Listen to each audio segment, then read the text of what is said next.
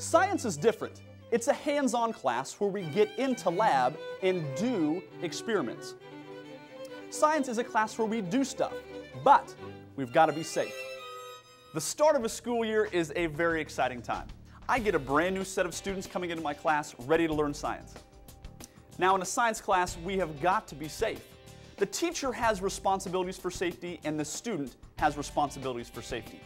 In this demonstration, this tube will represent a class who did not follow lab instructions or safety procedures. This tube will represent a class who did follow lab instructions and safety procedures. This solution will represent my contribution to these classes. I'm going to add this solution in equal amount here and here. Let's see how the unsafe class reacts.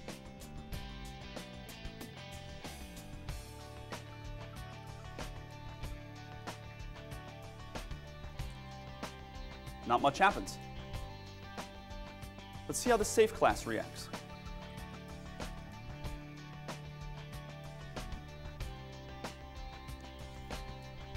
This appears to be a fun and safe science class. When I'm safe, when you're safe, we all have a great time.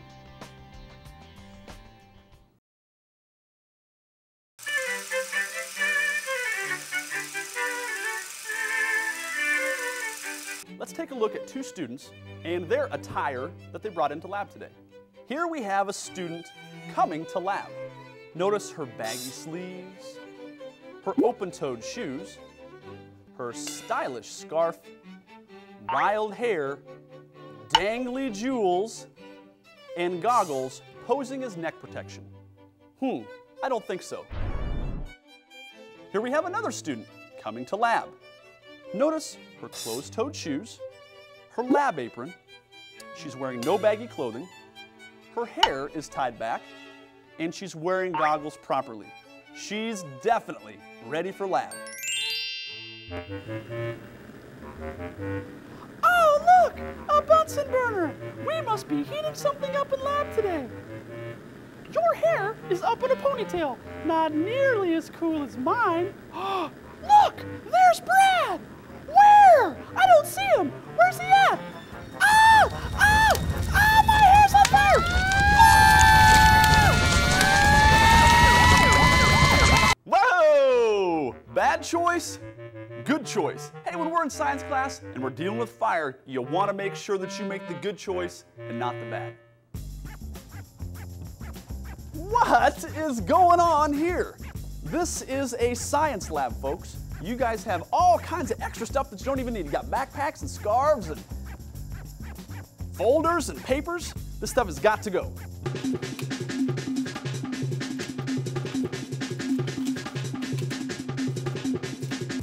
In lab, all you really need is a calculator, a pencil, your lab sheet, and any appropriate materials as instructed by your teacher.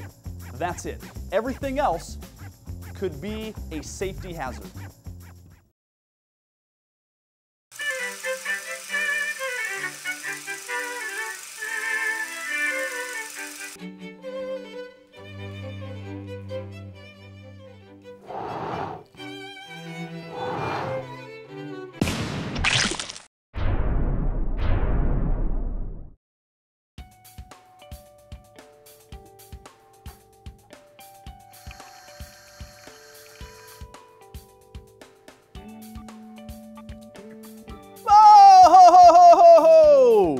You never eat or drink in a science laboratory. Let me see this. This right here, you don't know what kind of residual chemicals have been left inside this beaker. Let's check and see. Whoa, that would be terrible to drink from. Let's take a closer look at what may have been on this table. As you can see, there was a chemical spill that had never been properly cleaned up. As you note, it was picked up by our Twinkie. Let's look at our student's fingers. Notice that he even has residual chemicals on his fingers. Never eat or drink in a science laboratory. Here we are in lab, and as you can see, lab's kind of a crowded place. Got lots of students in here, lab is not for erratic behavior. Let me show you what I mean. That is the wrong way. In lab, you need to make sure that your actions are very purposeful and your moves are thought through. No erratic behavior. We want to be safe.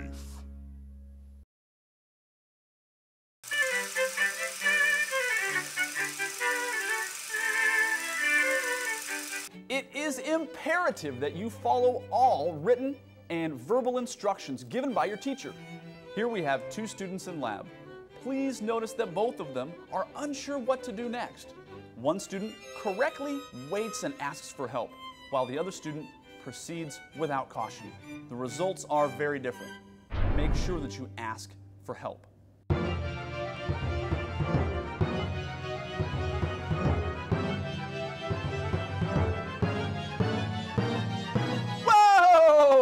Never perform any unauthorized experiments or take chemicals from a stockroom or from a lab.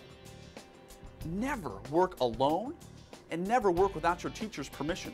We want you to be safe.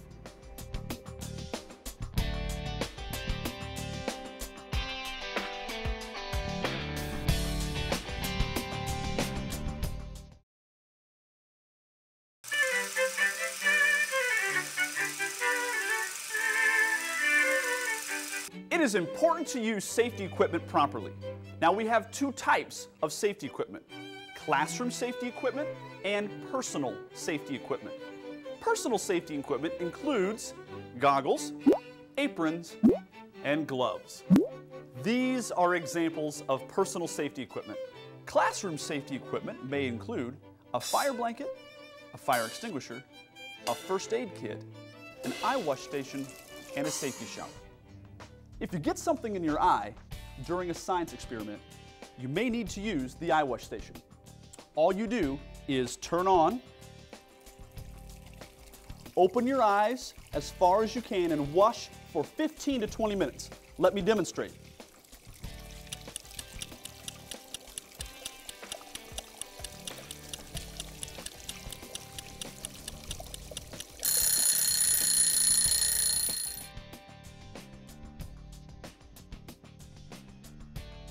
When you use a fire extinguisher, you need to remember the acronym PASS, P-A-S-S. P stands for pull the pin. A stands for aim at the base of the flame. The first S stands for squeeze, and the last S stands for sweep. Back and forth. Again, that's PASS, P-A-S-S. Pull, aim, squeeze, and sweep.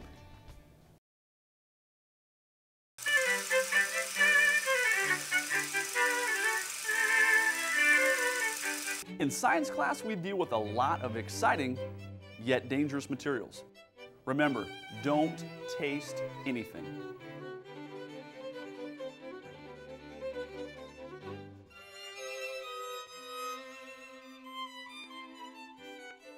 Please notice these two substances, sodium bicarbonate and sodium carbonate. While these substances look alike and sound alike, they react very differently. It is extremely important that you read labels very carefully. In science class, sometimes we want to identify a substance according to its smell. Now, there are two ways to do this. There's a right way and there's a wrong way. Right now, I'm going to show you the wrong way to identify a substance according to its smell.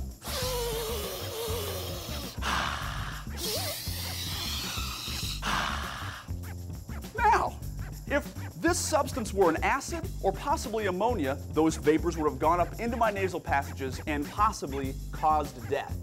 Now, I'm going to show you the right way to identify a substance according to its smell. It's called wafting. Simply fan a small amount of the vapor in front of your nose to identify its smell. Now, it's a lot better than let's waft.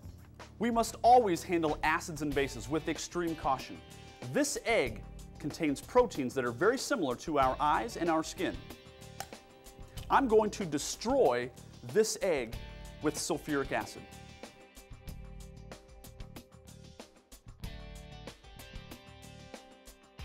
This egg has been destroyed, much like the proteins in your skin and eyes would be destroyed if they came in contact with an acid or a base. Flammable liquids start on fire. In science class, we often deal with flammable liquids. Anytime you're in lab using a Bunsen burner, an alcohol burner, or even a hot plate, make sure that all flammable substances are far away. In a science class, when you carry or transport chemicals, make sure you use 2 hands, keep your elbows in, and walk defensively. When you're carrying or transporting chemicals, let's not have an accident. Wait. Never dispose of anything without first consulting with your teacher. Never assume that any substance can be just poured down the drain. Always consult with your teacher.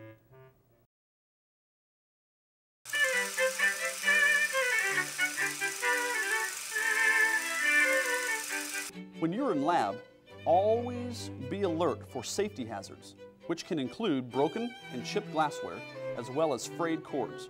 Let your teacher know if you ever see any safety hazards or concerns in lab.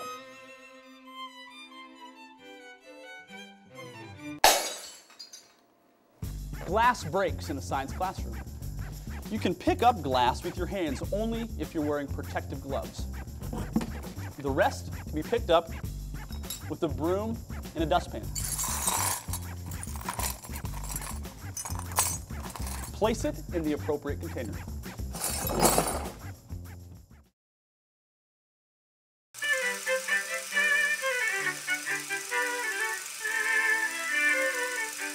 In science class, we often heat stuff up. You may use a Bunsen burner, a hot plate, or maybe even an alcohol burner. We must exercise extreme caution when heating things up. Remember, never, ever have flammable liquids near a heating device. This is a Bunsen burner. I'm going to demonstrate how to properly light this particular model of Bunsen burner. First, strike the match. Second, lower the match. Turn on the gas. Bring it up from the bottom, and it's lit. I want to also show you this particular flame is not the kind of flame that you want for a Bunsen burner. Too much fuel, not enough oxygen. I'm going to adjust this particular model by twisting up. I know that I have a good flame when I hear a gentle roar and I have an internal blue flame. When heating up a substance within a test tube, make sure that you don't point the mouth of the test tube toward your face or someone else's.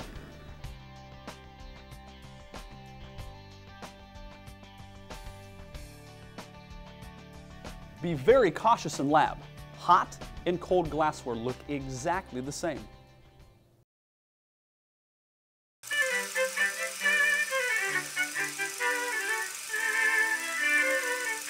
As I examine these two reactions, it certainly appears as if this is a fun and successful, safe science classroom. This reaction, it just didn't happen. What kind of year do you want to have? This is the kind of year that I want to have. Safe, controlled, and a lot of fun.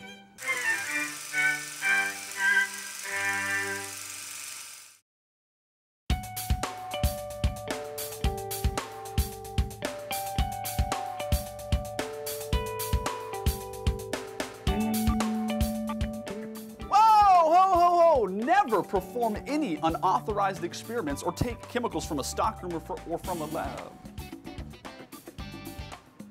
This was a good choice. This was a bad choice. Other way around. That's all right. 3, 2, 1. Glass is fragile and it can break. Never try this one at home.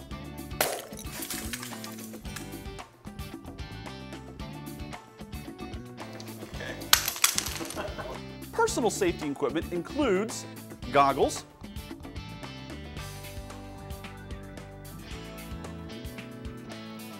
always wash your hands after finished handling. Nope, after handling them. He just turned it on me.